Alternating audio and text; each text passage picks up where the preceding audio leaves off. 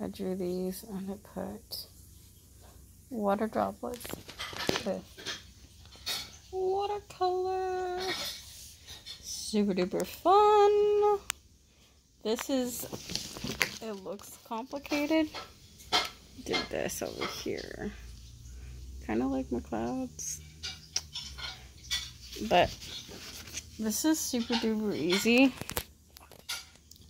It looks complicated. But once you learn the technique, it's not so hard.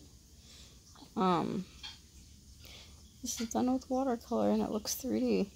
It's about learning contrast and light and very simple. Anybody can do it. I want to encourage you, if you do art, to use your artistic ability for God's glory and not your own. God gave us different gifts and talents to serve others, to serve Him, serving others. And you can use your art to put a scripture and give to somebody, and it will minister to them, and it will make God's word stand out in their brain and their heart and because it's handmade art, it'll really attract them and really help them get scripture in them. God can totally use your art, and you should also teach others to do art, because you carry God's presence, and just teaching others to do this will minister His love in their soul and His presence. And also, as you're teaching how to do art to others, you can share different spiritual truths, like the Word of God. It's like living water, right? Water refreshes us, it cleans us. You could talk about how His Word, you can come up with scriptures to go along with this as you do a little class on it, or you know, or if you give them this painting, you could put a scripture about come to the living water, drink of the living water.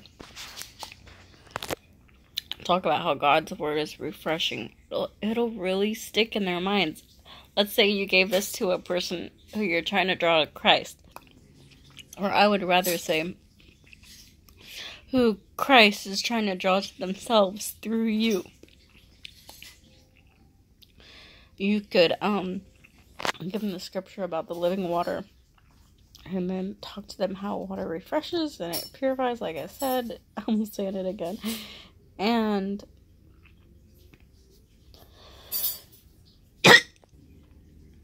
because of your painting, it'll really stick out in their mind. It'll really capture them and their attention.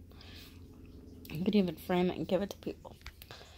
Alright, just wanted to share that with you and encourage you. And here is an up-close video, so you can really see how on earth I made these literally water drops pop off the paper in 3-dimensional. You could do this. You make an outline, a thin outline. I used a Princeton liner brush number 10. Love that one. And you put white highlights, a little bit of green, a little bit of, in the water droplet, have a light green, and also a lighter area. And it looks 3D. One of these days I'm going to do a really good tripod tutorial on how to make this. Yep. Super good. Super fun. You could do it. You could do it. And then I put a little highlight around it to make it like, you know, like a shadow. You could totally do this. You could create your own unique flower or leaves or whatever you want. Put little water droplets. It's gonna be beautiful.